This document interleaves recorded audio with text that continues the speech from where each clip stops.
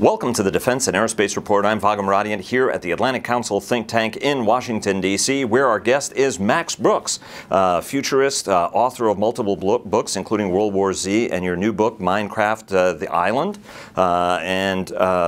You are also a lecturer at West Point in the Institute for Modern War. And you also are here in the Art of the Future project at the Atlantic Council. Thanks for joining us. Thank you. I should clarify that I am a fellow at the Modern War Institute at West Point. I'm not affiliated with West Point, which to you defense types, that's a huge deal, but to us regular human beings, it's a minor line. And I appreciate it, and I apologize, and thank you for the correction. One of the things that you talked to when you spoke here, there was an Army Futures event, and you spoke at it. And one of the things you talk about is the military-civilian divide and military-civilian relations. Talk to us, you know, and this is coming up every time. I was on a off-the-record panel discussion with an international group just yesterday, in fact, where this issue came up, and we spent quite a lot of time talking about it. From your standpoint, what are some of the key issues that both, you know, civilians and military leaders need to be thinking about the future of this critical relationship? Well, I think that it's been really a half-century divorce that's been coming. It didn't all happen at once. I mean, it started as early as the Korean War. First war we've ever fought, we got rid of war bonds. And road to hell paved with good intentions. And then you got to the 1970s where you got rid of the draft. Then in the 1990s, it all became about privatization and efficiency, but at the same time, you got rid of basically a backstop. You got rid of an insurance policy when everything became about being efficient, and it became razor thin. Then the big moment came on 9/11, or rather 9/12, when President Bush told us that we should just pray, hug our kids, and participate in the economy. Right. Go to the mall and spend some money. Right. And so on the surface, that all sounded like a great idea for those in power, because now we've got this military that is completely unchained to the populace. We don't have to justify the cause. We don't have to burden them with the obvious costs. We hide the costs now. There's no war tax. In fact, we're going to give them a tax cut. So basically, we have this amazing freedom to do what we want. And that sounded great, probably, you know, in September 2001. Now we are reaping the whirlwind. Now we understand that this half-century Civ-Mil divide that is the Grand Canyon, it's deprived us of an incredible amount of talent. It has deprived us basically of all these tools that we need. I mean, basically, after 9/11, the private sector, instead of investing in technologies that should have been helping us from a wider war perspective, did things like putting 100 songs in our pockets. I remember when Bill Maher held up the iPod Nano, and he said, this is what we're doing. This is the greatest achievement of our time in a war for oil. We're not investing in alternative energies. We're not investing in infrastructure or other vehicles or anything that would help us. 100 songs, now 1,000 songs in our pocket. And you see the difference as far as World War II and the Cold War, where the peace dividend was incredible. We came out of World War II with radar, with jet power, with nuclear energy, all these amazing plastics. The plastics industry came out of World War II. All these amazing things. I own a rifle, a bolt-action 03A3 Springfield 30-06 rifle made by the Smith Corona typewriter company. Right. So don't tell me that we can't do this. But instead, the best and the brightest in the private sector all went towards creating Tinder, while we went and fought the forever war in Afghanistan. Well, so the next step for this, and where I think it's important, is that 1% of the population is serving. About 25 million total have been veterans, and out of a population of 325 million or whatever we are right now. And Mike Mullen used to always talk about you know, civilians shouldn't forget the military and shouldn't separate from the military. But he also meant that the military should never separate from society as a whole, and that this is sort of a two-way street.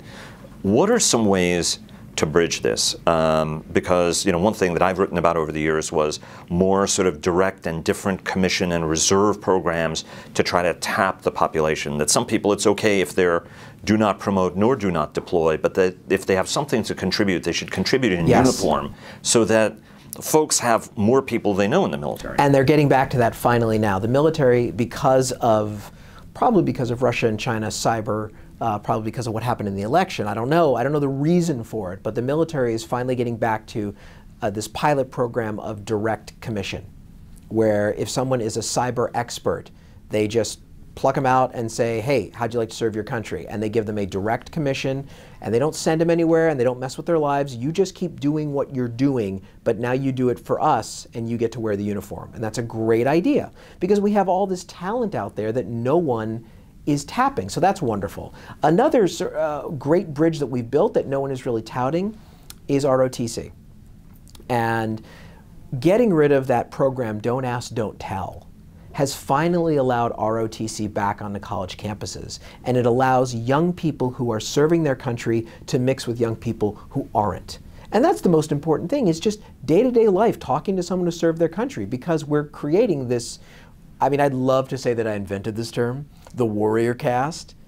Yay. No, I didn't. I completely stole it from J. Michael Straczynski's Babylon 5, where the Minbari race have a warrior caste. But you're getting to a point now where you have enough of an insulated military who intermarry and have all the facilities they need, schools and PXs, and they get their gas on base and their medical facilities. They literally can live in the military bubble their entire life. And well, it's the last bastion of social. I mean, if you look at it, a military friend of mine was saying we're the last bastion of socialism left. And then if they intermarriage is a big deal, because let's face it, we have so few veterans now that who's going to understand you? Who's going to understand what you've gone through except another veteran? And so that way, if they intermarry and then have kids growing up in this military family, the military kids only understand their kids. That is how you get a warrior caste. And so the best way to get rid of that is to get people talking to each other. So ROTC is a great example of that. And that was particularly the most selective schools in the country, right? Which after the Vietnam War said, you know, ROTC programs existed, but certainly not at Harvard, Yale, and right. a lot of the Ivy League schools. And you've talked about that cyber program, and that was something that was important to Dr. Carter, the last defense secretary. But do you think that that needs to be expanded more broadly to tap into whether as a writer you have something important to contribute? Oh, yeah. Do we need to expand that program more broadly? Well, I think what we need to do is walk the cultural razor's edge, because what you shouldn't do is just throw a uniform on anybody, because that's really going to offend the professional soldiers. And rightfully so, because their attitude is, listen, I have passed tests that most people cannot pass. I have jumped hurdles most people cannot jump. And I have earned the right to wear this uniform. And if you throw that uniform on anybody, then it's not a uniform anymore, it's a costume. So then what do? Now, the British Royal Navy in decades past came up with a brilliant solution. They needed, especially in World War II, they needed qualified naval officers to do exactly what they were doing in their civilian jobs. But if you make them just Royal Naval uniforms, you're going to offend the sons of Lord Nelson. So they had Wavy Navy. Same uniform, but instead of the solid stripe right down, they were wavy stripes. What was the Royal Navy Volunteer Reserve? Exactly, Royal Navy Volunteer Reserve. Ian Fleming was one of them. So Laurence Olivier. So it was Wavy Navy, and what Wavy Navy did was show the public you're still a serving naval officer, but within naval circles, you're the JV. Right. So that way you knew your pecking order. And I think we need to do something like that with the uniforms, with the aesthetics of it. So that way the public knows, yeah, I'm not just a cyber geek. I'm a cyber geek serving my country proudly. But within military circles, you know, okay, you're the professional soldier and I'm serving too. But General Hicks who's going to be taking over, who's helping to set up the Futures Command. I don't think you could put an Army uniform on me. I still would not have the Ranger tabs and all of the other things that he's achieved in his career. But let me take you to the question of innovation, because you've also spent a lot of time thinking about this. What are from your standpoint, and you've spoken about this very articulately, that sometimes when you have folks from Silicon Valley talk to military audiences, you know, they automatically say, well, you know, fail fast. And as we've heard from so many military leaders, you know, the repercussions in the military is dying. You know, failure has a very close correlation to people losing their lives. Right. So what is Which, by the way, I saw that. I was at a conference in SOCOM where some very accomplished, you know, very award-winning douche gave a very award-winning lecture on about how failure means innovation, and failure is important, and failure is good. It makes you more nimble and agile and wiser. The problem is, because he was so arrogant, he didn't understand he was talking to a room full of uniforms, in which failure literally means death. And all he had to do was just put a little button on the end of his lecture and just say, listen, I obviously don't mean combat failure. We can incorporate failure into training, simulations, your enemies, look at what they do, look at what our allies do. We can learn from those failures so we don't have the real failure of losing life and limb. But he didn't do that because, you know, he was accomplished. And so his job wasn't to talk to them, their job was to listen to him. Well, so seeing as how you frame properly the problem, and I do think that the use of that word was a first on our program. I think when we're talking about war, when we're talking about people dying, I think that we don't have time to be polite and civil. And I appreciate your passion on this, but what are some of the ways, the thoughtful ways, right? I mean, the military is a conservative institution for good reason. And sometimes they can be a little bit too hidebound and not flexible enough. But from your standpoint, because you spend a lot of time with the community talking to folks in all range of jobs, from combatant to support, what are the right ways of thinking about innovation and driving innovation? Well, there's two ways. There's inside the military and then there's outside. Why are we leaving everything to the DoD? Why does everything have to be Defense Department? Why? This is another reason of the Civ-Mil divide. We have divorced the causes of war from the general population. I mean, the fact that we're in the Middle East, in Iraq, fighting a war, let's face it, oil, and people were still driving giant gas-guzzling SUVs and Hummers. In World War II, they would have been pulled out of those cars and beaten within an inch of their life if people were doing that. The causes have to be added on to this, and we have to tell the population, here's why these wars matter to you as the individual. And if people hear that, then you will tap the regular innovation of the population. Then when Steve Jobs would say something like, brand new innovation, 1,000 songs in your pocket, people would say, are you out of your mind? My kid's dying over in the Middle East and you're putting 1,000 songs in your pocket? No. I want a car that doesn't burn oil, that comes from a country that's training people to kill my kid. So that's one way that you can do it. That's outside the military. Within the military, I think that you can start to award courage under pressure the way you award courage under fire. Because let's face it, as civilians, you lose a job, you get another job. I lose my job every time I write a book. I got to go write another book. If my book, so far you seem to be pretty good at that. So, but if I write a book and it totally just eats it and flails and dies, I got another chance. I can go write another book. If you get passed over for promotion in the military, that is serious. Your career's over. There's no second chance. There's no, oh, I'll make it up next week. There's no next week. You do something to blow that chance, you're in trouble. So it creates a culture where you're not always willing to stick your neck out. Not just if you have a good idea, but if someone else has a good idea. You may not be willing to take that risk and risk your career for that good idea. And so one of the solutions that I think we need is the Order of the Palm. Back in the 50s, there was a movie called Mr. Roberts with Henry Fonda, where he stood up to the captain of his ship. Within the chain of command, there was no mutiny. This was all, you know, it was all above board, legal, ethical, but he still pushed back for the sake of his crew. And he risked everything. He risked his career, he risked his transfer to a combat duty. And as a result, his crew got together and literally made a medal and awarded to him, the Order of the Palm. And he said, I would rather have this than the Congressional Medal of Honor. And I think that this can be done in the unofficial way, where, let's face it, those who've worn the uniform, and I say this as an outsider looking in, they have a bond that civilians like me can't even imagine. It goes beyond friendship. It goes sometimes beyond family. And preserving that bond is one of the most important things that they have. I mean, it's the same reason that soldiers who had literally lost limbs lying in hospitals in Germany, their first question was, when can I get back to my comrades, my buddies? When can I go back?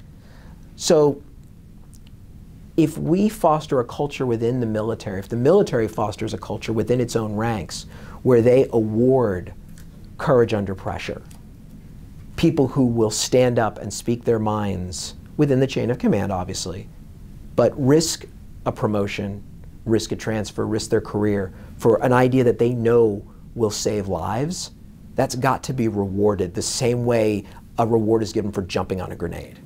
That would be actually a really good idea, because I know a number of people who came up with game-changing, innovative ideas, got acknowledged by their commands for having come up with the innovative idea, and then been punished by not being promoted by advocating the China-breaking idea. I see this all the time. And I don't think they would mind being passed up for promotion. They didn't. In each case, they didn't mind. But and I think that that's important. I think that's got to be rewarded. I think that anyone who wears the Order of the Palm, that's a badge of honor. And I think that that should be something that soldiers should aspire to win the Order of the Palm. I hope Secretary Mattis is watching this program.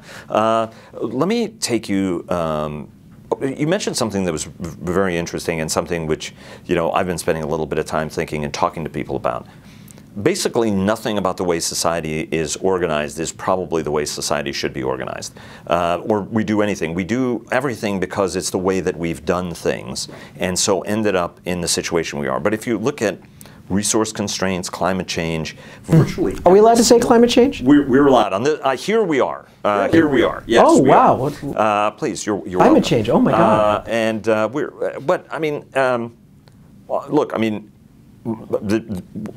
whatever is the cause, it's changing. So the question is, if you look at everybody trying to live the way we're trying to live, you basically deplete the world of all of its resources, ultimately, which is a very noble aim to increase standards of living. But the trouble is, you run out of space, you run out of food, you run out of water, you run out of fish, you run out of oil, or you burn enough of it that it gives you even a bigger problem. Whereas restraint efforts throughout history have worked, whether it's on ozone or anything else to replenish it. So as you think about these big problems, what's the way, and if you look at it, the military organism then has a problem also. I mean, you know, a chief of military, overseas chief of military said this to me recently over off-the-record talk. But one of the things that he said is, you know, what's the next big military idea? Because it's been decades since we had a big military idea, and we are not succeeding at what we're doing. The military lever gets pulled because the military lever has always been pulled. So it's kind of a two-part question. Part one is, what are some ways that actually the world has to think about what the future looks like? And the second piece of it is, what's the next big military idea? Because Harlan Ullman, who's associated with the Atlantic Council, has just written a book where he basically says we've lost every war since World War II, and we really ought to be learning a lot of clear lessons from having lost all those wars. Well, I think one of the things that unfortunately we are suffering one of America's great cultural weaknesses, which is our isolationism. There are certain things we're very good at, but what we're not good at is thinking and caring about anything that's happening outside our lives, outside our shores. And that was bad enough during the Cold War. A lot of kids got killed in countries like Vietnam, which we had never heard of. Hostages were taken in Iran, which most Americans couldn't even find on a map. As President Obama once said, we can ignore our enemies, but our enemies are not going to ignore us. And they are studying us. Everybody around the world knows everything about us. We don't know anything about anybody else. And the truth is, there are no more local problems. What is the social issue, the economic issue, the gender issue, the climate issue of today is going to be the military issue of tomorrow. And we're not very good at looking around the world and identifying the potential for violence that is fomenting right now. You know, we're very last minute.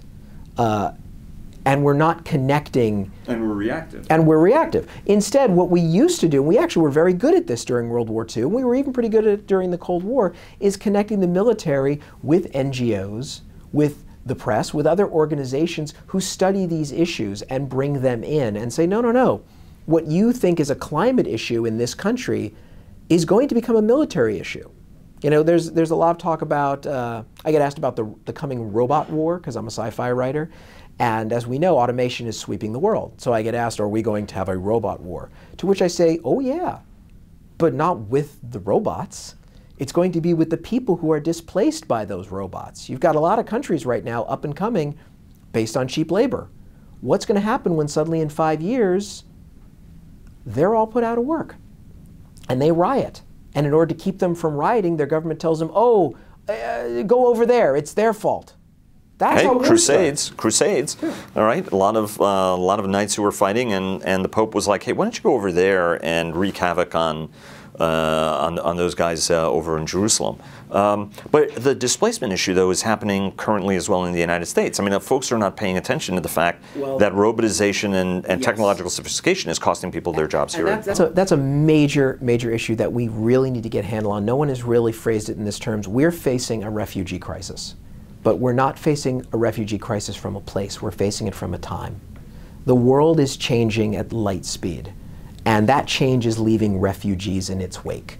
People who are feeling obsolete, left behind, older, powerless, frightened, frustrated, angry. We saw it in the last election. We had massive amounts of refugees that were left behind by the Great Recession. The economy came roaring back, but not for them.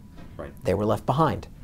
And whenever you have, and I do, at all these conferences I go to, all these supposed geniuses, I say, what specific trends do you see coming down the pipeline? But more importantly, who do you see that trend leaving behind?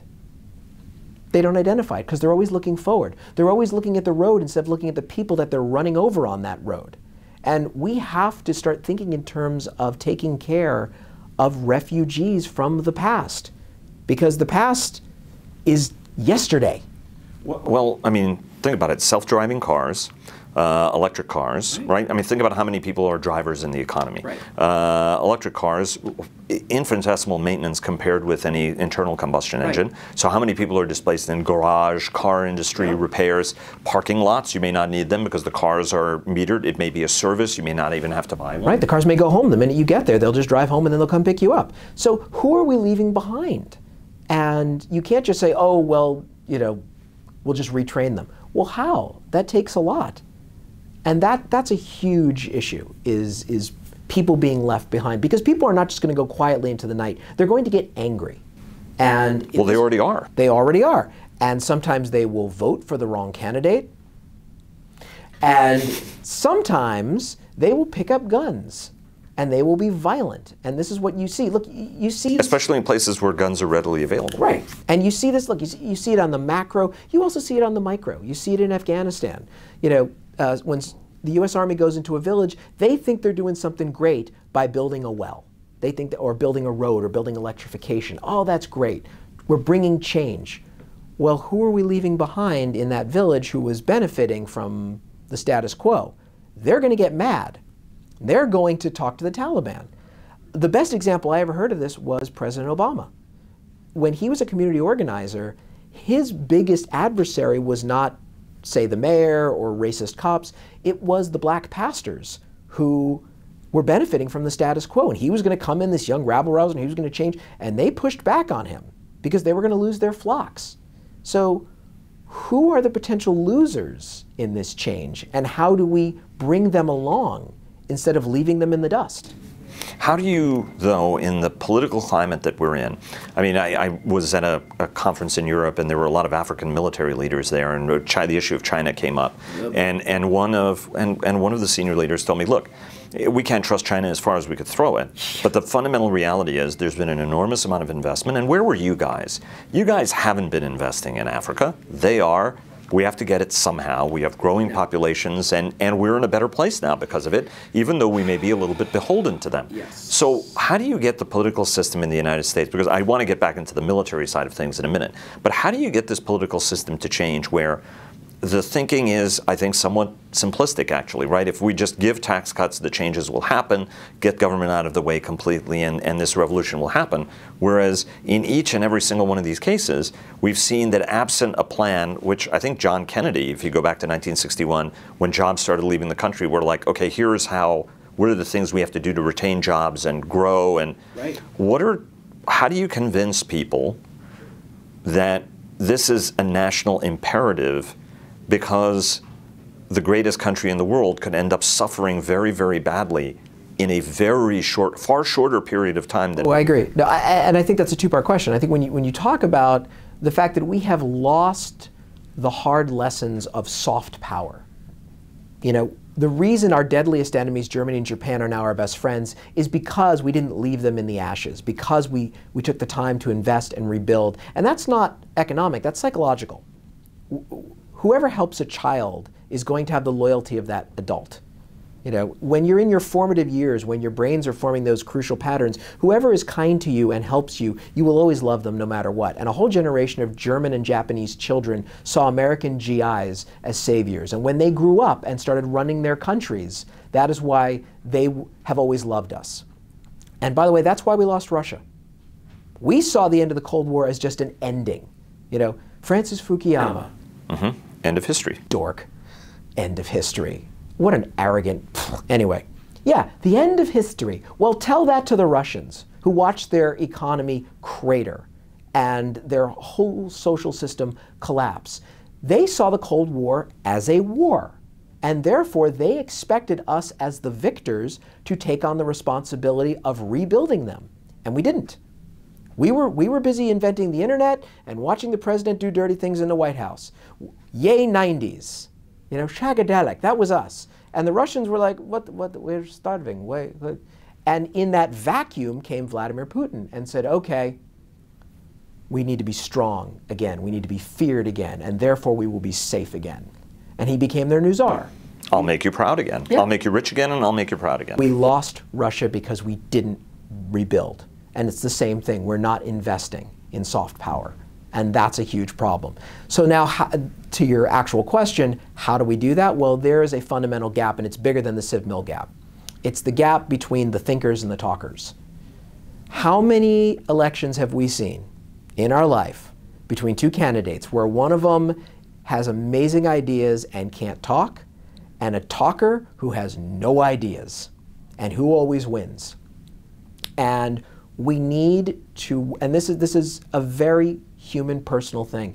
Those who have good ideas need to learn how to become great communicators.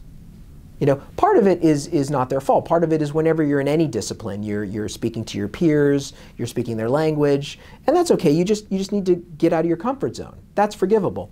What's unforgivable is arrogance and hubris, and I see this at all these conferences, like I said, where these people, they come in with their PhDs and their fellowships and their chairmanships of boards and their TED Talks, and they don't adapt their dusty old lectures one iota to who they're talking to because they don't feel any urgency.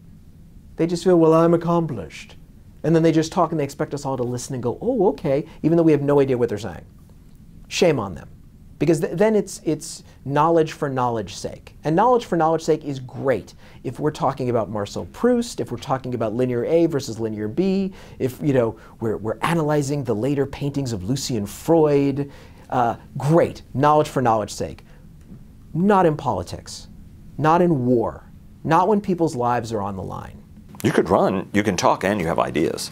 Right, but I don't have the experience. I wouldn't vote for me.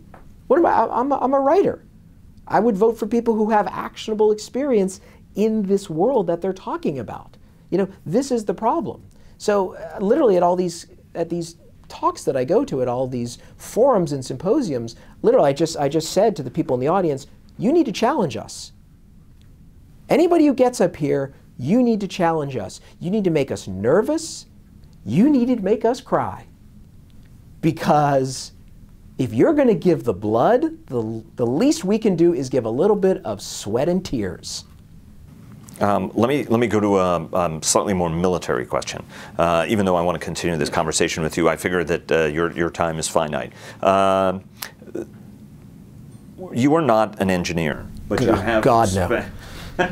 Are you kidding? I took one electrical engineering course in college, and yeah, whew, that was bad. But y'all got some ideas in that head of yours. So what I want to ask you is, looking at it from an artificial intelligence, right? Everybody is talking about artificial intelligence, yeah. And obviously, absolutely game-changing. We saw that part of in the election in some of the algorithms, which are automatic intelligence, that can be abused. We're seeing the Russians very capably doing that all around the world. Fortunately, folks are getting, like any tactic or strategy or technology. Yeah, we always get sucker punched. That's the American way. It's the American way. Who knew you could fly planes off ships? What? No. Madness! It's the work of the devil. I'm joking. But when you're talking about artificial intelligence, was just talking to a friend of mine who was looking at this from a warfighting perspective. And he said, look, we have a whole bunch of limitations that we're putting on it, particularly because of autonomous weapons. And he said, our adversaries may not be as squeamish. They may actually want to build unmanned submarines and equip them with weapons, have AI on them that says, hey, if the sound pressure level is different from whatever I have and I know, I just shoot at it. To the sucker punch point. A man-machine interface. You know, others have told me, hey, from a Chinese perspective, if you can experiment on prisoners and a whole bunch of other things, you can actually install a USB in a soldier's head. Talk to us a little bit about how we need to think of this space, not from an engineering standpoint, but from a moral standpoint, from an intellectual standpoint, given where technology is going to be. And this is important, and that's exactly the point, is we've heard this argument many times from the Nazis, from the Soviets, and now from the Chinese. You know, we're more efficient than you. We don't have one hand tied behind our back. And to that, I quote an Israeli judge who says, we may have to fight with one hand tied behind our back, but the hand that we fight with is the upper hand. And that goes directly to who we are as Americans. That goes to 1917, why we left our shores in the first place, to make the world safe for democracy. And you can be as cynical as you want about it, but that is the American ethos. We fight for a better world. Otherwise, there's no point. You know, we are not a nation state. We're not the Han Chinese. We're not the French. We're not the Japanese. We're not the Persians. We are this hodgepodge of different people coming from different places. And the only thing that holds us together is that code of values. So it's not a luxury with us. It's a necessity. You get rid of those values, we're done. We're fragmented. Call it a day. We're Somalia. And therefore, it will make the fight harder, but it will make the fight right. And you always see our enemies stumble as a result. You know, I use the example of My Lai and Lidice. Two villages. One was in Vietnam, one was in the Czech Republic. My Lai, horrible massacre. Lidice, the Nazis came in, horrible massacre. But the key difference is the US Army tried to hide My Lai. Why did they do that? Why was it a massive cover-up? Because the American public wouldn't stand for that. By the same token, the Nazis destroyed Lidice to publicize it. That was literally the idea. It was a propaganda coup. They wanted to broadcast it everywhere because their attitude was, don't screw with us. We're the Nazis, we'll kill everyone in your village. Very Genghis Khan-like. And that's what they were. Might makes right. And it never works. Never in the long term. Why else would 500,000 Nazi troops be tied down in Yugoslavia when they could basically do whatever they wanted? No rules, no ethics. One sniper takes a shot at you, you kill everyone in the village. Didn't work. It just made more partisans. China can do that. They can have autonomous weapons that act faster. But when you burn an entire Filipino village because of your autonomous weapon, or you sink a Thai fishing vessel, or you accidentally gas an entire Vietnamese city during a war, even though it was an algorithm that told you to do that, you've just turned people against you. We make mistakes, we screw up, and that's why we always have to apologize for it, and we always have to take responsibility for everything we do.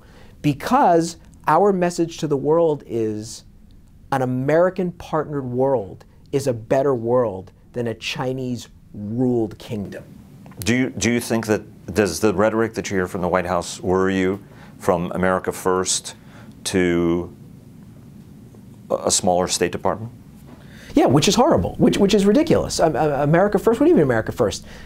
Unless our Commander-in-Chief has this plan to physically lift our country off of planet Earth and put us on Mars where we can just live in our little bubble, great.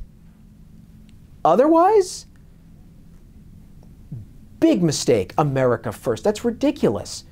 Since World War II, our greatest strength has been team building, not going it alone. World War II was an allied struggle. The first Korean War was a UN struggle. We created the UN.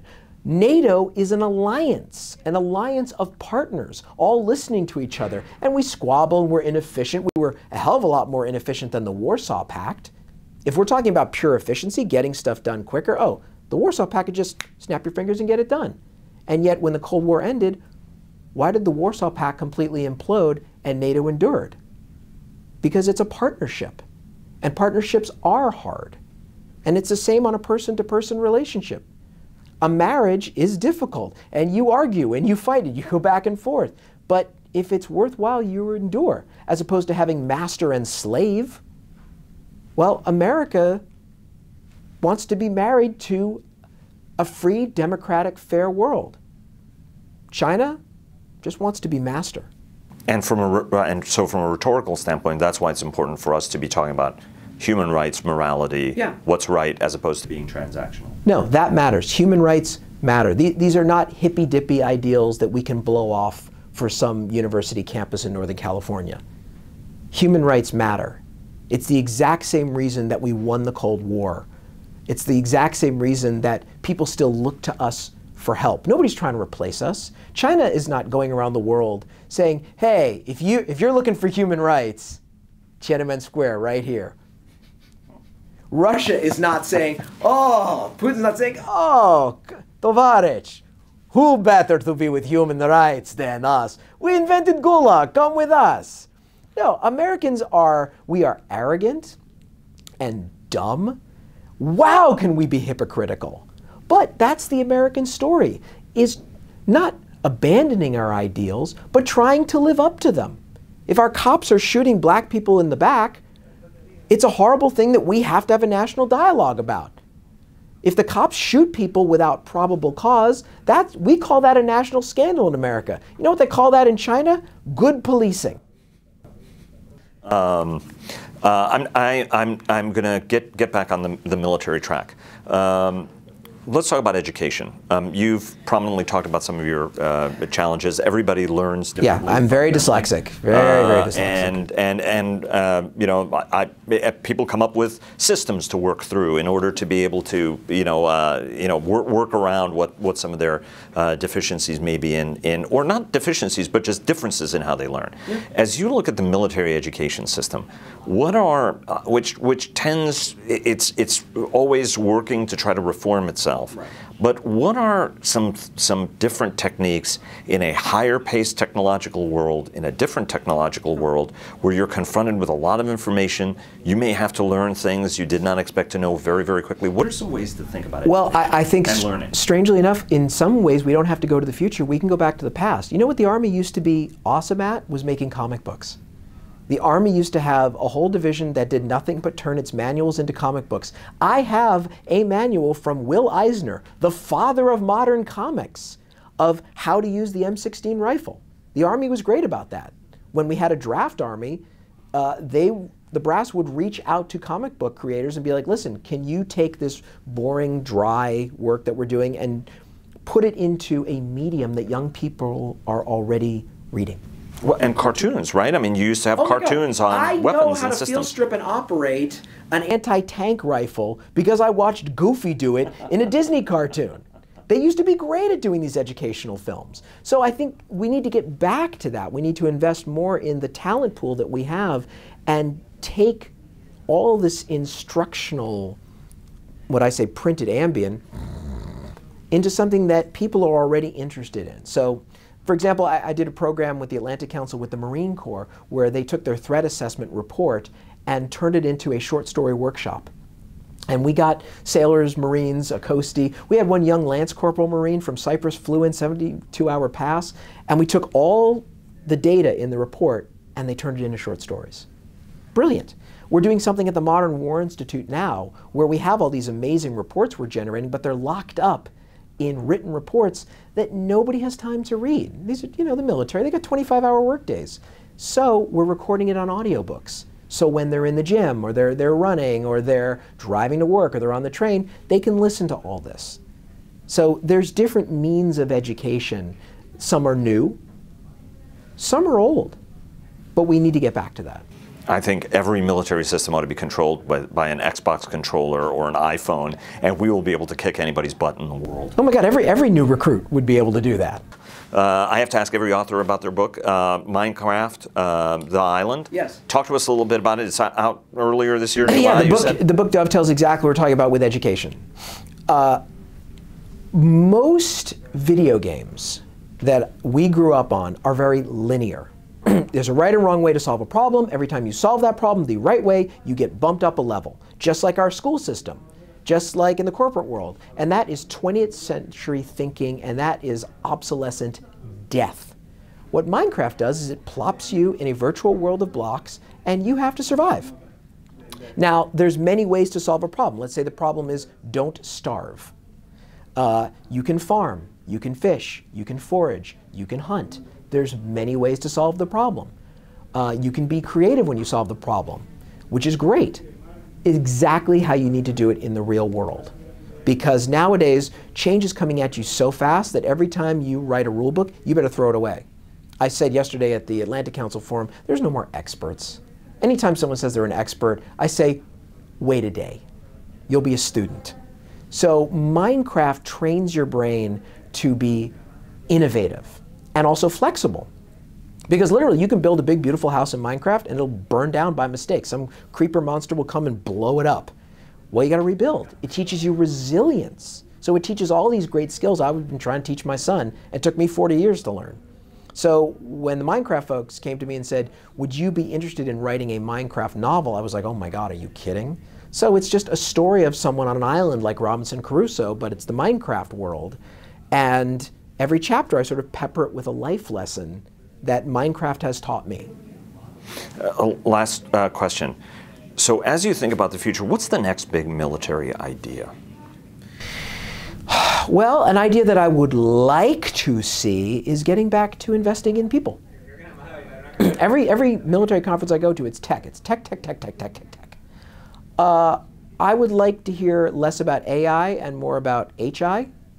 I'd like to hear more about investing in human resources, and I don't mean, you know, the person you go to when someone's inappropriate with you. I mean literally the resource of human beings and keeping them and retaining talent, because the military is bleeding talent.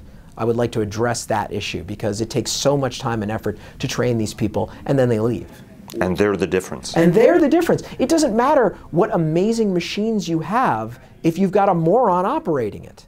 We've got really smart, dedicated, capable people that we are not taking care of. I've always said when I was a kid in the 80s, the streets of my hometown were just paved with Vietnam vets. And the message I took was, hey, if you join the military, that's waiting for you. So there needs to be a crash program to take care of our vets. And I don't mean throwing money at the problem. I mean maybe going into the bureaucracy with a flamethrower and starting from day one. Because we're losing, I think, still statistically, we're losing more soldiers to suicide than combat deaths. How is that not Pearl Harbor happening every day? How is that not a national outcry? We go on a Twitter rant when Steve Martin compliments Carrie Fisher for being beautiful, but we don't go on a Twitter rant where there's a bridge near my hometown that vets routinely jump off of. We need to take care of them.